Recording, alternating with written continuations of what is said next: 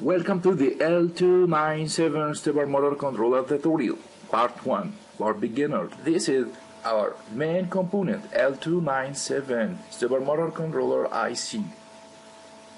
As you see, here is the IC, and these are our inputs, and these are the outputs.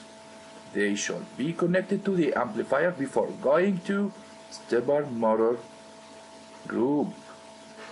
This is the stepper motor. Here is its inputs A, B, C, and D with the two power inputs shown here.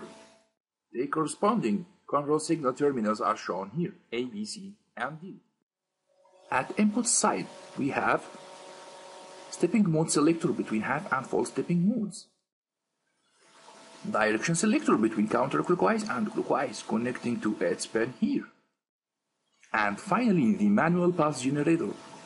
Every click here gives a step connected to clock pin. Let's start simulation. Now we should get full step at counterclockwise direction every time I click at the pulse generator switch. What that? Full step counterclockwise, again, and again. Now let's do it more and more and more. Watch it well. Now let's try reversing direction. What about counterclockwise? Here, go on, full step, clockwise, again, and again.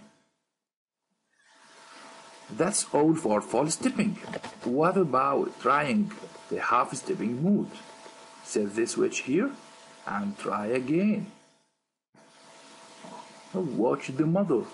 It rotates clockwise, half step, half step, half step.